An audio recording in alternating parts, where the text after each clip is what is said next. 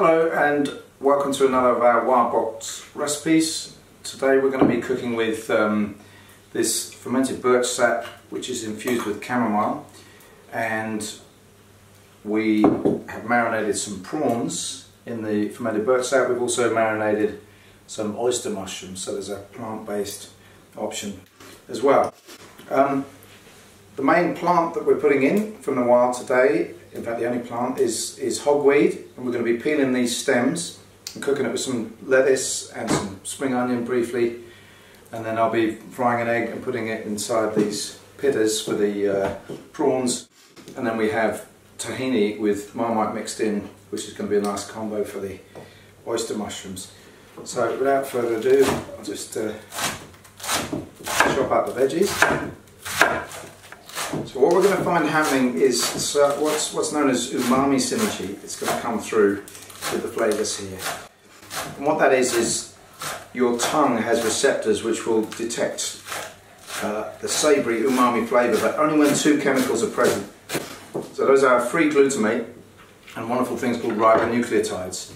Now there's lots of free glutamate in the birch sap, and I believe a certain amount in these vegetables as well. Ribonucleotides we find in the prawns and in the mushrooms. So when those come together, we have a sort of flavour explosion with that combination that makes those rich savoury notes come through. So for the hogweed, what we do is we trim off just the stems. These leaves can be used for lots of other things, but we're not going to use them today.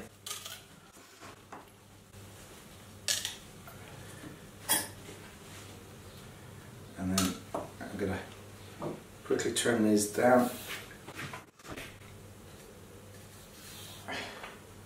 The skin or the pith around the outside is quite tough, a little bit too tough for the delicacy of the other ingredients.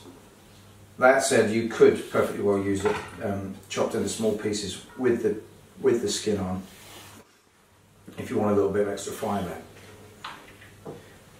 And a little bit of extra fibre is certainly no bad thing. I think we generally eat far too little fibre in the West. Nevertheless, I'm going to go for the more delicate texture today. So we'll take half of our vegetable mixture, put in some nice hot oil.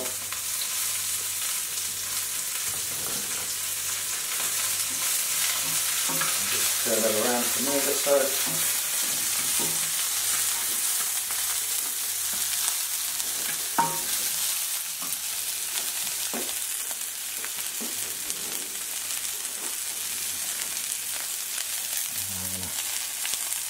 Add some of the mushrooms.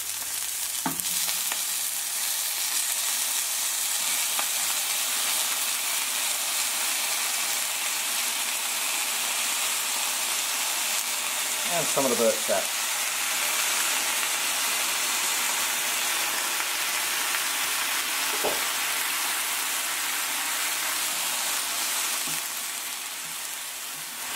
Now in the meantime, I'm going to get one of these pittas going. It's a wholemeal pitta.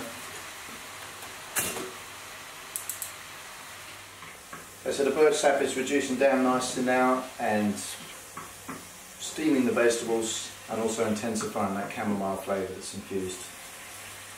And just while that's reducing down a little bit more, I'm going to put in some of our tahini and Marmite mixture. And by the way, Marmite is also another really excellent source of ribonucleotides for that umami synergy that I was mentioning earlier.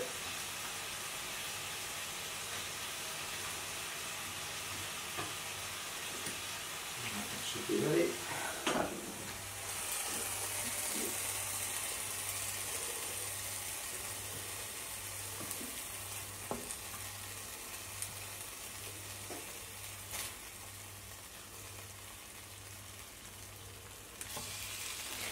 And just a little pinch of salt. Okay. So that's dish number one finished.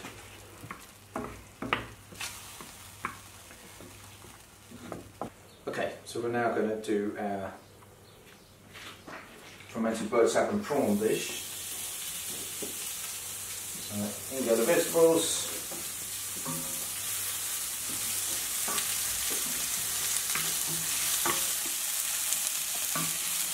Closely followed by the prawns and the birch sap. Again, we're going to let that just bubble and steam for a few minutes. Get the flavour of the sap and the chamomile into the vegetables and reduce it down a bit.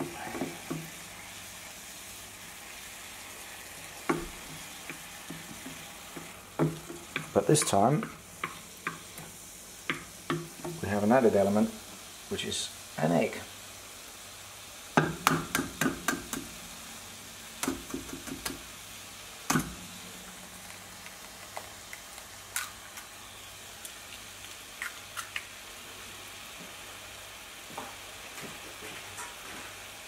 So this is going to be a kind of a coddled egg.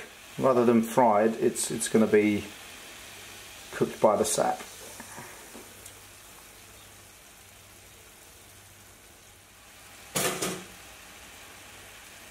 That's our pitta that's just popped over there. I'll be giving that some attention.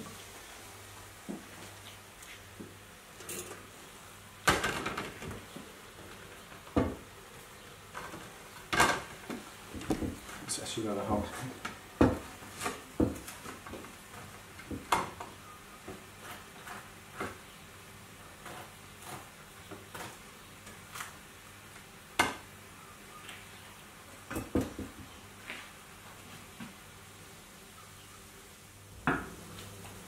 Okay, that's pretty much ready to go now.